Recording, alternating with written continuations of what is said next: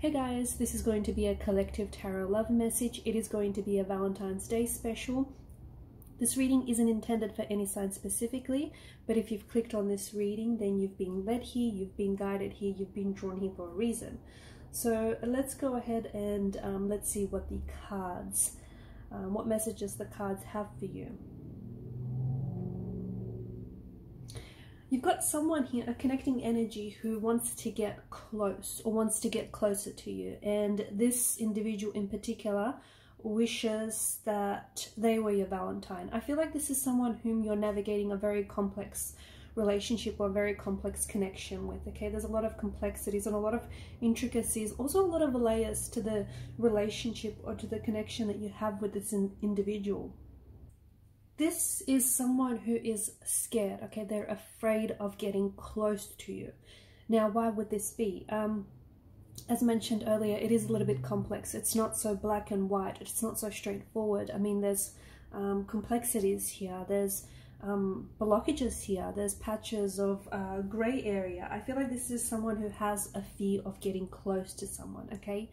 But then again, there could be other blockages. Like, for instance, maybe this person is in a relationship, you know, or is committed to someone else, or maybe you're in a relationship and you're committed to someone else and they don't want to overstep any boundaries. Maybe this is someone who is, you know, afraid of getting too close to someone because they may just, you know, have this fear of being vulnerable, and, you know, overcoming intimacy is a fear, is something that they haven't been able to overcome.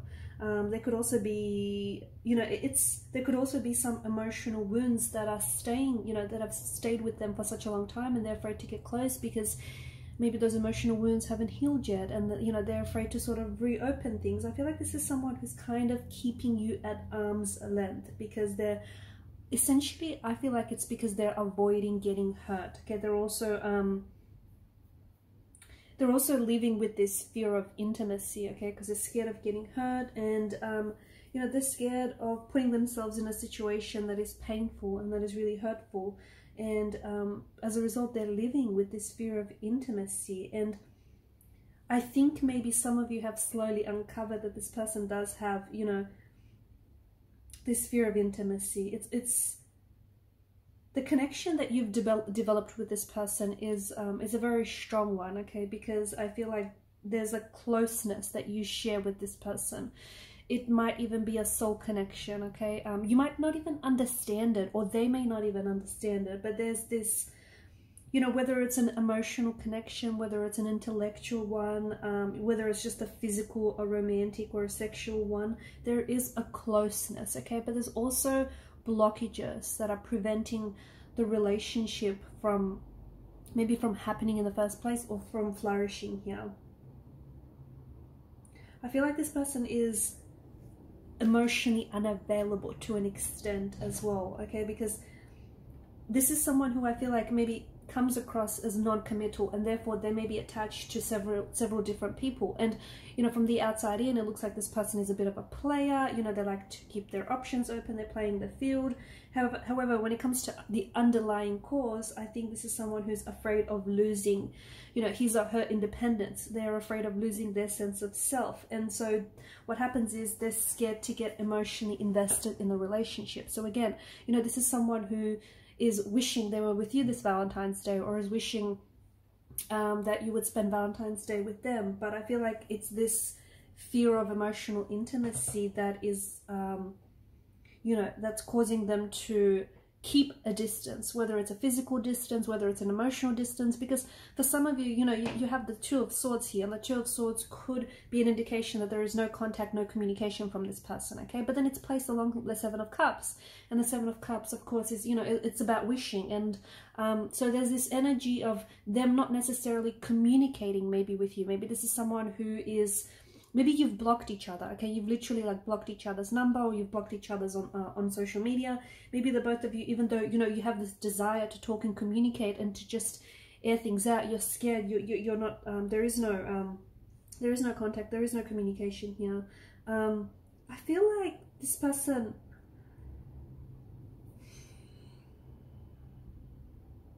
I feel like as your bond strengthened with this person, I also feel like signs of fear have surfaced. And I also feel like there's also been signs of sabotage when it comes to this individual, okay? There may have been a decline, okay? As of recently, there may have been a decline in communication altogether. So whether this person is not talking to you or not as, you know, they're not as communicative or as responsive as they once were. I also feel like this person has maybe, you know, is prone to like emotional outbursts, or, you know, because of the Wheel of Fortune here, they may have these like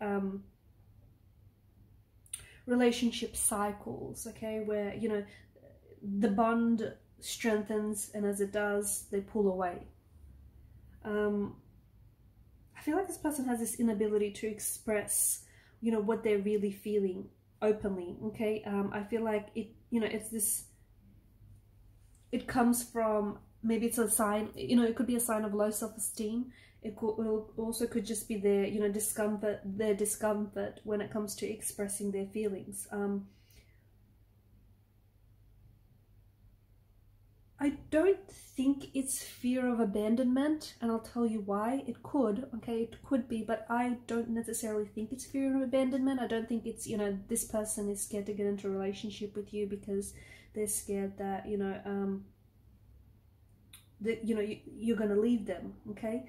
I feel like it's more, you know, allowing you to get close, because preventing you from allowing you to get close, because they're sort of, you know, emotionally isolating themselves. And what's that doing is, you know, it's sort of preventing them from getting hurt. You know, the fear of abandonment sometimes, well, oftentimes it kind of has the opposite effect.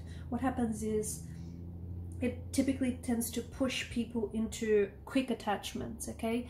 Because it sort of keeps people stuck in unhealthy relationships, because their greatest concern is that the other person is going to leave them. So it kind of keeps them, you know, it pushes them into relationships early and kind of or very quickly to form attachments, and it kind of keeps them stuck there, and it has them stay there.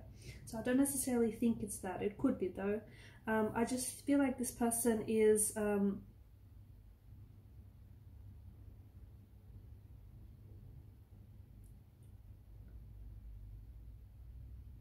I feel like there is deep rooted issues here, okay? There's deep-seated issues. There's subconscious patterns that your person has developed. And look, to be honest with you, I don't know that they've even realized what they're doing, okay? I feel like this person that they have some very strong feelings for you, okay? It could be love, okay? It could be love, it could be lust, but as we know, you know, lust can form into love. It just might be some very strong, they might be crushing on you, it might just be some very strong romantic feelings for you. But this person, you know, the feelings are there, but there's also what might even be stronger than those romantic feelings is the fear of becoming attached to you, okay? And that stems from their previous history, and it's also stems from subconscious patterns that this person has developed, whether it's early in their childhood or in their previous relationships. And I don't think, you know, and that's why I say, you know, this is complex, right? If you look at the Wheel of Fortune, to me it kind of looks like, you know, this web. This is why I feel like it's not so, even though you might think, oh, okay, this person is being distant, or they're not interested, or, you know, they have, you know, they've got, you know, they're a bit of a player, or they've got other options and choices around them. I don't think it's that. I feel like there's deep-seated issues here that need to be, you know, carefully examined here, confronted, and emotional wounds that I feel like need to be healed here. So I think it's more that, you know,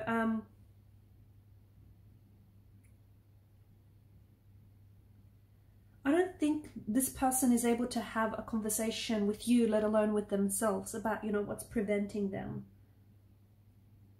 And it's keeping them in this mindset where I feel like, you know, a part of them, even if it's just a small part, a part of them knows that they have intimacy issues that they need to work through. But I think it's, you know, they don't possess the confidence to, you know, to confront those issues, to heal and to work through those issues. And what they do is, you know, they try and control what they do or how they act and how they feel. I feel like this person is sending you mixed messages, okay? And I think this person, especially with the Seven of Cups, I feel like this is someone who, you know, sends you mixed messages, mixed like communication. Okay, people are complex creatures, right? And when it comes to communication, sometimes, you know, messages can be lost in translation, and sometimes, you know, it can be quite a challenge to interpret very confusing and contradicting messages from someone, right? I feel like this is someone whom you feel like is really present in your life one day, and then the next day this is someone who is very distant. Okay, and I feel like it's this moment, it's moments like these, or it's the vibration and the energy that this person gives off that often leaves you feeling confused, like, are they interested in you or are they not, right? And I feel like it's this Valentine's Day, I feel like some of you are really navigating this confusion, and if anything, this confusion is probably going to be heightened because there is someone here whom you're so strongly and so powerfully connected to, okay, that I feel like it might be, what you feel might be, you know, hard to describe, or it might be even hard to understand, but I feel like there's something here intuitively that you feel, you know, this person that you're connected to, you feel as though this person is hiding their feelings from you, okay? This is something that you feel. It's something that, even though they give off mixed messages, potentially this is something that you know, there's something here that leads you to believe that this person is hiding their true feelings from you, okay? And a part of you, okay, even if it's a small part of you, knows that they are attempting to keep those feelings from you because it's out of shame or it's out of fear, okay? And this is something that, even though you might not have a lot of evidence to, you know, tangible evidence to support this, but it's something that you feel very strongly. So this Valentine's Day, I feel like, you know, there may be signs that this person is sending you. It could be mixed messages, it could be mixed signs, okay, and it could be messages that they're sending you from a distance, but it may leave you feeling very frustrated when you get some of these messages, okay, whether it's like text messages that, you know, say one thing and then say something else, completely contradicting, and therefore leaving you completely confused, or it might be, you know, communication, physical communication, okay, the way that they communicate with their body. I feel like there are, and I feel like some of you keep taking educated guesses, okay, because this person bombards you with communication or a lack of communication, but they, you know, they send mixed messages, and it leaves you making educated guesses about whether or not this person is into you, or whether or not, you know, this is something that, you know, you can pursue. When it comes to, you know, falling, people fall differently, right? People fall for each other differently and in very different ways, and every person can be very different. Some individuals experience fear of rejection, they experience fear of commitment, or even like the sense of vulnerability, which is what your person is experiencing here, okay? So not only do they have to face you know, face falling in love with you, or face developing some very strong feelings for you, but there's also this energy of them feeling, yes, a sense of fear, but also maybe feeling vulnerability, feeling guilt. Why is there such a strong energy of guilt? And, you know, perhaps that is due to the reason that they are in a relationship with someone else. So here they are, they're in a relationship with someone else, they're in a marriage or in a partnership, in a commitment with someone else, but they're thinking about you instead, okay? And they're wishing that maybe it was you instead. They feel guilty, okay? They can't help it. And this is where, you know, their guilt is creeping in, and maybe this is what stops them from, even though there's feelings there, they try to hide it, okay? Or, you know, they try to not act on it. So maybe this is where we're getting the, you know, this really heavy energy of guilt.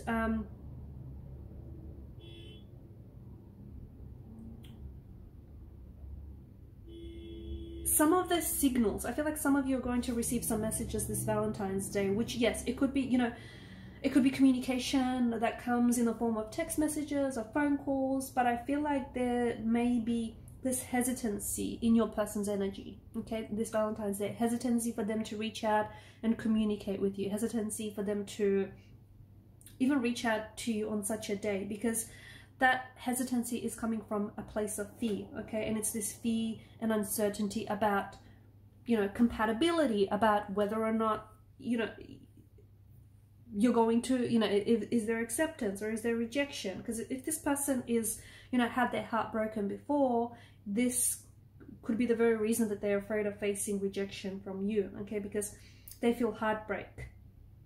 They you know, they fear heartbreak, sorry. And some people are just really sensitive to rejection a lot more than others. And if that's the case, it can really deter someone from making the first move, from reaching out, or from even like moving forward in a relationship with someone.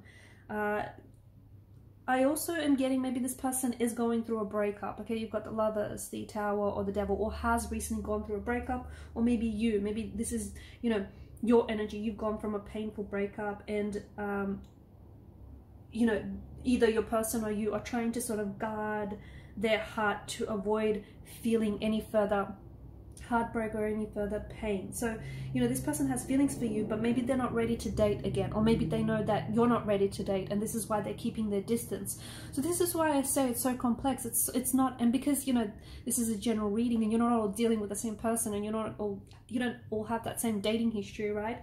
It's very complex, and it's yeah, there's layers here. I feel like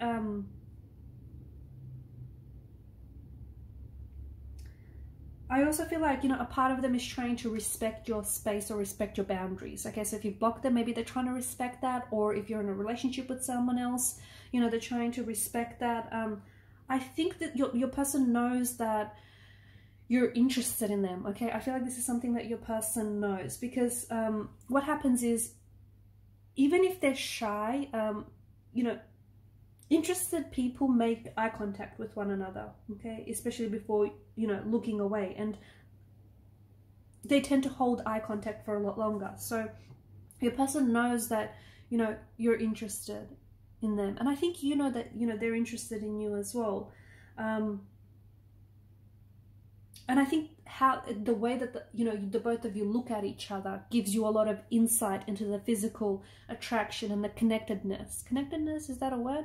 The connectedness that you feel, you know, towards one another. So, you know, depending on whether this person loves you or feels attraction or feels a lust towards you, there's a difference in their gaze. And I think, you know, judging by their gaze, it offers a lot of insight into how this person is really feeling. But to me, it feels like there's a lot of love or affection in this person's eyes, and there's this softness in their eyes, okay, because that softness is accompanied by feelings of lust, by feelings of affection and attraction. Whereas lustful feelings, okay, with lustful feelings, typically, you know, they accompany like a winking or a smirking. This is more, you know, lustful emotions. Also, notice how before this person, and these are patterns, remember how we spoke about this person potentially having subconscious patterns, not even being fully aware of it. But if you take note, like every time this person pulls away, before they do, they always seem to be quite eager, okay, eager to see you, eager to communicate, eager, you know, to catch up and do something. So, or even when you're a date or with each other, this person is very enthusiastic and they're quite open and just, you know, really keen to be with you. But then after the date, like the level of contact, communication, then, you know, goes downhill from there. What's happening is this is a behavioral pattern your person is playing out, okay? And they may not be fully aware of this pattern. It might not even be something that you're fully aware of up until now or just recently, but it's a behavioral pattern that is playing out that typically is indicative of their fear, okay? Their fear of rejection, their fear of commitment, their fear of intimacy. It can also indicate though, okay, because, you know, if we want to get complex here, it can indicate that this person is has an avoidant attachment style, okay?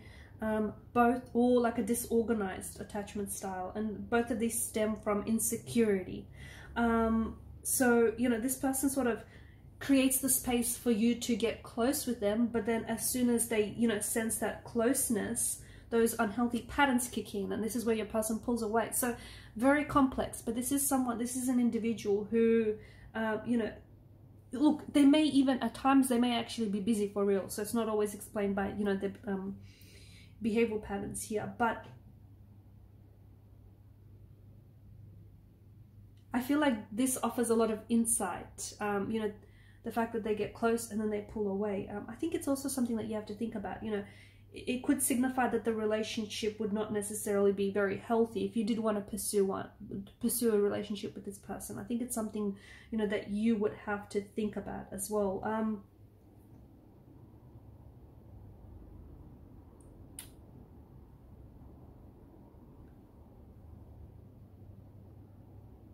For some of you, you're going to receive a lot of mixed messages around Valentine's Day or even after from this person. And I think you're going to really try your best to try and interpret them, but guess what? It's probably only going to leave you feeling more confused. It's this Seven of Cups. It's this, the way I see it, it's this illusion of transparency. So you may think that this person is being clear to you about, you know, the feelings that they have for you and the communication that they have for you. But what really this is doing is this person is creating the illusion that, you know, they're communicating with transparency, creating the illusion that you're seeing things with transparency. So it's so important, you know, it's so important for you to respond with direct communication, especially when this person is giving you mixed signals or, you know, is being very elusive. I think direct communication by asking like open-ended questions, you know, I think that, you know, that would help bring about some clarity here.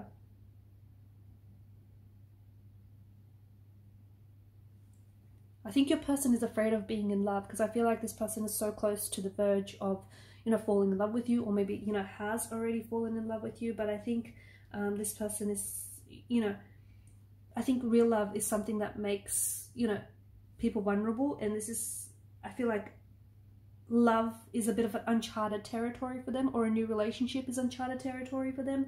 And they have this natural fear of the unknown. They have this natural fear of, you know, maybe they've not really loved before, or maybe they have, as we spoke about, it hasn't worked out well in the past. But I think what happens is they've created habits along the way, and those habits are very self-focused, or they're very self-contained, and they keep continuing to act in those habits. And it's those very intense behavioral or emotional patterns that are getting in the way of this relationship. New love often has a tendency to stir up old hurts. Okay, so when people enter into a new relationship, you know, rarely are they aware of how they've been affected by their previous relationships in the past. And, you know, the way that this person has been hurt in a previous relationship, you know, whether it's their childhood, their upbringing, or, you know, their previous marriage, or even their current relationship, this has a very strong influence on how they perceive you. Okay, even though it has nothing to do with you, it's just that, you know, that history tends to, you know, their dating history, their romantic history tends to follow them around.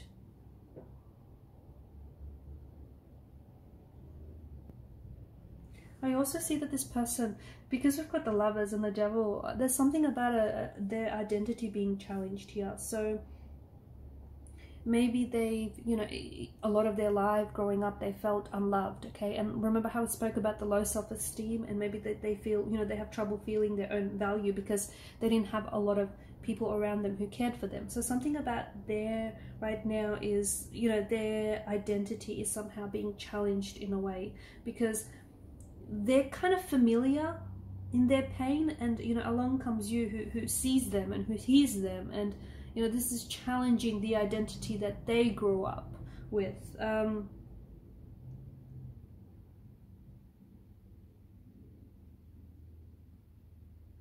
definitely, you know, the feelings that they have for you is stirring up some fears.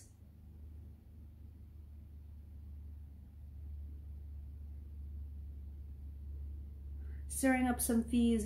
It's bringing up fears from the past, okay? And it's fears that they have to confront. Their behavior right now is informing them, and it's also informing you of you know, how they're sort of getting in the way of having a fulfilling and loving relationship, okay? Because of self-sabotage, or because of emotional behavioral patterns or subconscious patterns.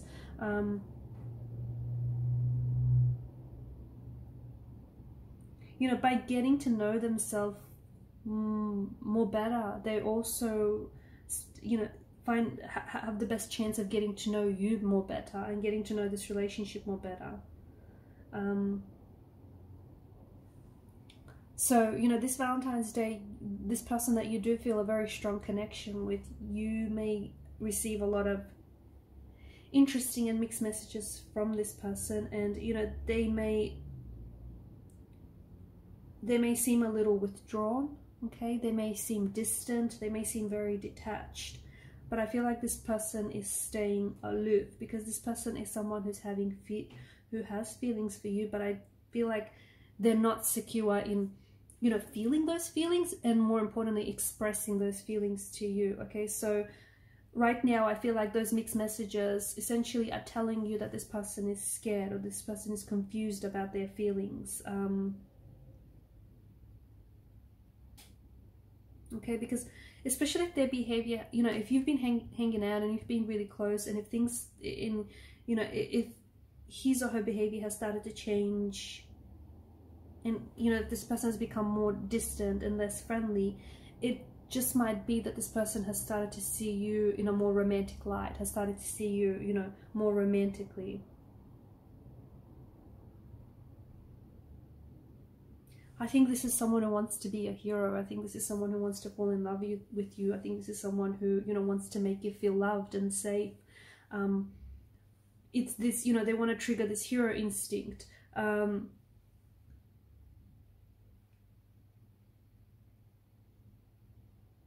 I also feel like maybe this is someone who does joke, you know, who jokes or who likes to fool around that this person wants to date you, or that you're going to end up together. And I think this person does have a deeper motive when they joke, but I think this person is so scared, and they're kind of letting fear get in the way of things here, okay? Yeah, so I feel like, you know, at the end, it's, I mean, if you can, try and initiate conversations with this individual and just allow them to gradually open up to you. I think this person, you know, essentially their mixed messages, what they're telling you is that they want to reveal their heart to you, but they can't out of fear. And I think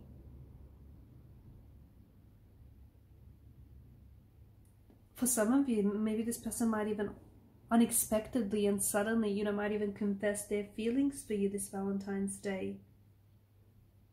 And the reason why they might do that is because they may feel like you have figured it out from someone else. Someone else might told you that this person's caught feelings, so they might just go ahead and blurt something out this Valentine's Day as well, which is still going to leave you feeling confused, because what they say and how they act don't necessarily match up. Alright guys, I'll leave it at that. Thanks for watching and listening. Please show your support to the channel by liking, sharing and subscribing to the channel, guys. Hit that subscribe button, helps the channel to grow. Bye!